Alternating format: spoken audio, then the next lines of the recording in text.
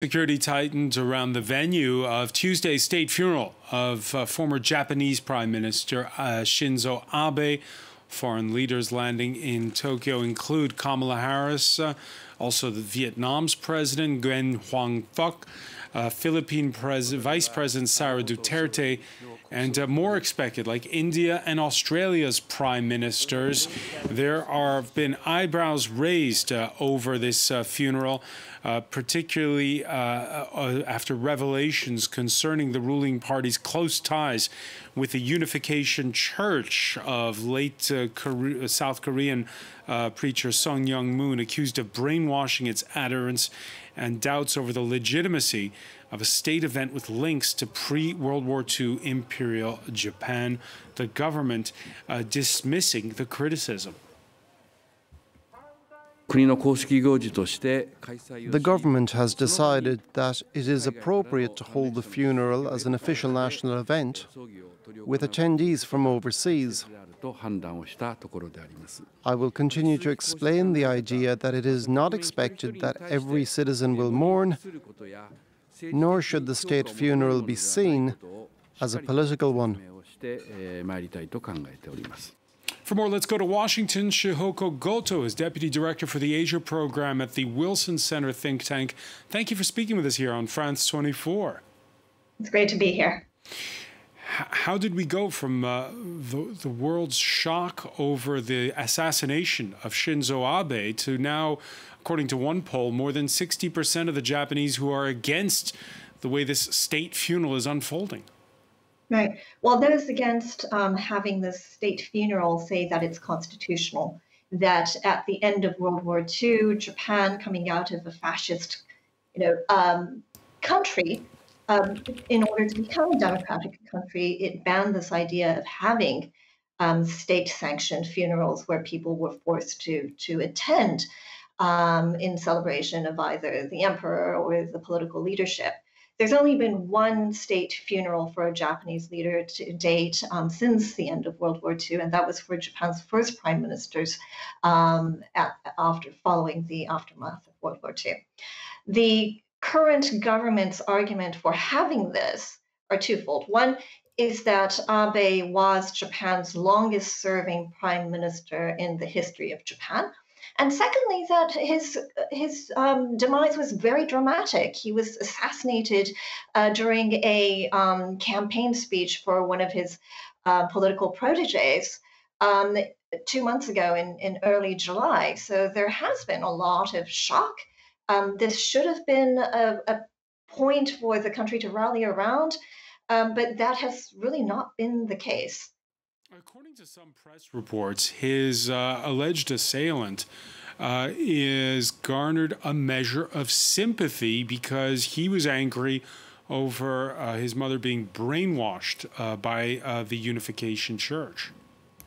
Yeah, so it's interesting. This gunman shot the prime minister at a public event here in this country, in the United States. That would have really led to a lot of discussions about gun control or lack thereof. In Japan, only about 10 people are killed by guns, and the prime minister happened to be one of them this year. But there hasn't really been a discussion about gun control. Instead, there's been a lot of focus on the assassin himself, that this was a man who was deeply troubled because of his mother giving away all of the family's assets to support the church, the Unification Church in this case. And the Unification Church was something that Prime Minister Abe and some of his other party members of the ruling Liberal Democratic Party have ties to. And so there has been this idea of, one, the assassin, there's a lot of public sympathy for a troubled man who has been seen as a victim of a cult, and a lot of concern about the political relationship between this church and the ruling Liberal Democratic Party. There's always in politics this temptation to court cult leaders, strong religious leaders, because it's a reservoir of votes. Absolutely. So in a democracy, the truth is that politicians need to fundraise and they fundraise from the private sector, the public sector, from religious groups.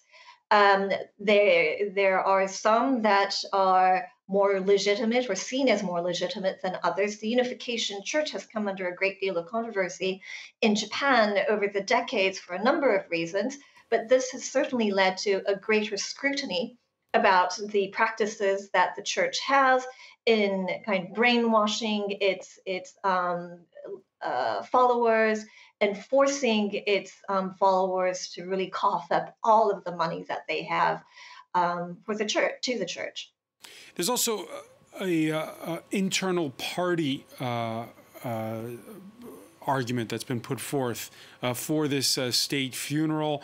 Fumio Kishida, the new prime minister, trying to shore up support among hardline conservatives within the ruling Liberal Democrats. Yeah, so there's a lot of justification as to why this state funeral should take place. I personally believe that the strongest argument is that there is expectation from the world to have a state funeral.